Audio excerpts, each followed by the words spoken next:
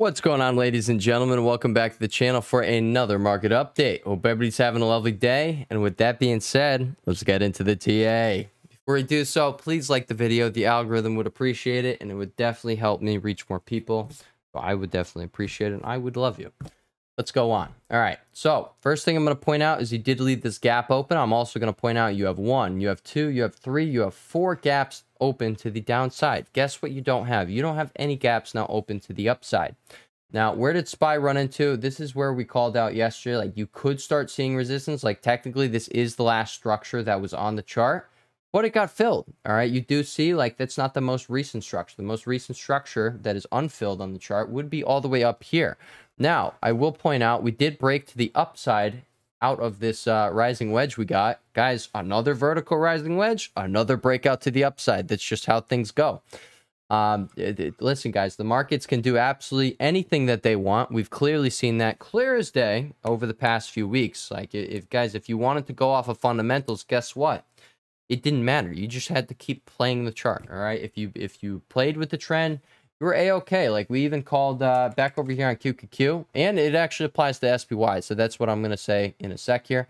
But back over here, guys, I pointed out this condition. I didn't say it had to go down like that, but I pointed out that, you know, since we started this uptrend, every single time you crossed back over the 8 EMA on the 4-hour time frame, you did end up resuming the uptrend or at least consolidating. Well, that's exactly what we got over here. Look at this. You break, boom, continue the uptrend. All right, you break back over, continue.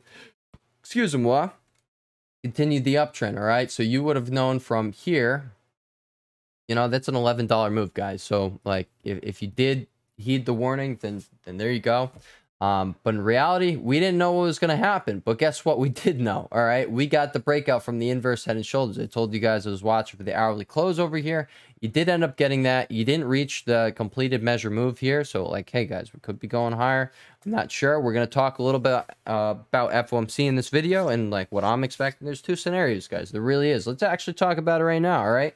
Guys, if they announce a rate hike over here in SPY, I am looking for these gaps to be filled. That is what I will be watching for. I'm going to be looking for all of these daily gaps, not all of them, all right?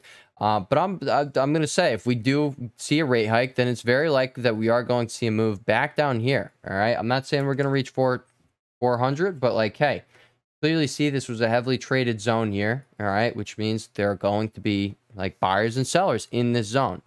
So, you know, that's probably going to act as magnet. On top of that, we do have all these gaps. So those are also going to act as magnets, and we don't have any upside gaps. So that's something to know. Now, I am going to point out right here, all right, you did end up, you know, you had that going on. You had the structure going on, but the next real place to be looking for is going to be all the way up here at 448. Like I was just pointing out, that you did break to the upside. That is something to be open to. You got to be open to it. I'm not saying it's going to happen, but I am definitely saying, hey, it's on the table. We've clearly seen the markets could do whatever they want. If they want to be pumped to extremes, they could be pumped to extremes. All right. You see this RSI? I'm sure a lot of people, such as myself, we were watching up here. We were like, yeah, this thing doesn't have a lot of juice left in it. Guess what? It did. That's why I haven't been making any crazy calls. Like, people have been calling for a crash. What people don't understand is you have to break all of this structure. All right, you have to break all of this. All right, if you want to see a crash, you have to at least come down here and switch the trend. 380, that is the place to watch. That is the last major low. You're going to want to watch that because you just put in another major high after this major high and this major high and this major high. All right, in reality, you've had a clear as day uptrend, and until you break that, no bear should really be sitting there calling for a 2008 or dot-com style crash. Yes, it can happen. It can happen, but, like, dude, you're just going to lose a ton of money if that's actually what you're going to be betting on. No, just play the chart. It is much, much easier that way. All right, so let's come down here to the 4-hour time frame. I am going to point out you did burn through this divergence, so typically when I see that, you get a explosive move. So let's see when that did end up burning through. Right here. So it was this candlestick right here, it looks like. Right here, 431. You did end up going up another $5. All right. So, I mean, we could have seen that explosive move play out. I'm not sure. But, hey, the fact that there's no divergence now shows, like, hey, all right, this thing on any pullback, it can just continue higher. We're going to have to literally just wait and see what happens here. All right. As a bull, you want to see you hold this August high here. This is the first red zone I got right here. You want to see the August high hold, which is about 432 to down to 430.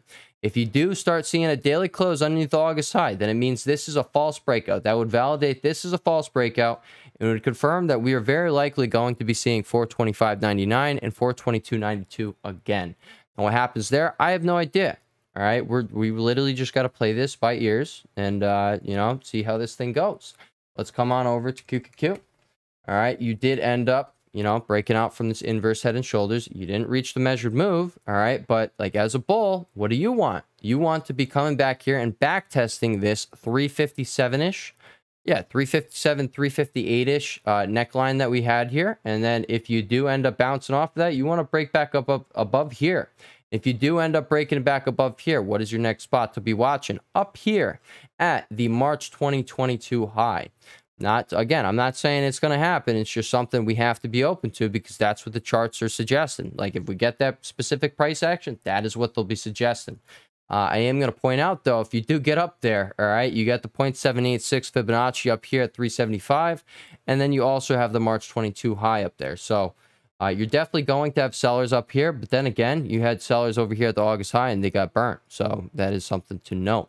You went slightly above the August high, boom, you had a decent-sized pullback, and you were off the races. That very much so can happen. I don't think it's going to happen because... let me just come over. Nope, I was going to type in the weekly there.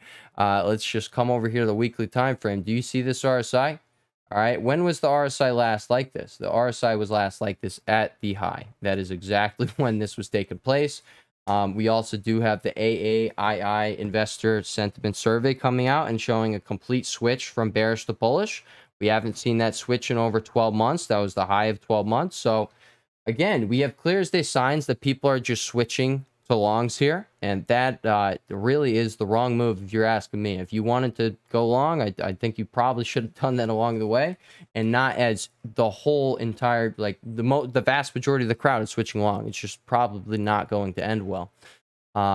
But yeah, those are just my thoughts, guys. That is what I'll be watching for, guys. You get a rate hike, all right? You're probably going to come down here to 400 to 410, all right? If you do not get a rate hike and you get a pause, guys, that is the scenario in which this is completely on the table. You coming right up, that's why I said be open to it, all right? If you get the fundamentals to back up this, you know, what we're seeing, this breakout here, then yeah, this is completely on the table in my opinion, and I would probably expect, like, hey, if you get the pause, you're probably going to come anywhere from here to over here. And, like, that's just something that, hey, if you're going to hold puts against, like, you got to think about that one. That's something that everyone has to make their own decisions. But guess what?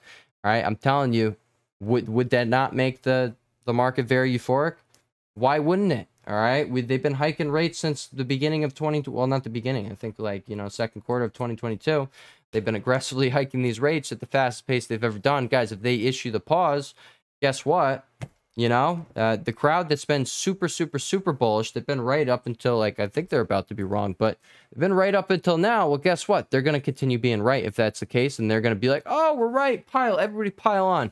And that's when you see everyone get in, and then maybe you do have the shot of coming up here, and then I don't know if you go to all-time highs, but I'm going to say, like, hey, that is a scenario that I would be watching for. And what follows the pause, all right? Why are they pausing? Because something breaks. So, you know, down the line, I don't know how far down the line, that is when we know, like, hey, it's time that we have to start being open for a crash.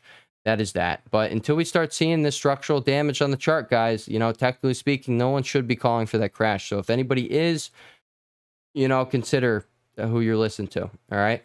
All right, guys, I think that is pretty much it. I just wanted to give you a brief little update. I do have, I got PT for my foot. I'm currently going through PT for my hand and my foot, so not every day I PT, but a lot of these days I do. And then I also got to go help out Antonio early today. So that is why I'm recording this video so early here, but I hope I hope I got the job done, even though it's so early in the day. All right, with that being said, guys, I'll catch you in the next one. Peace.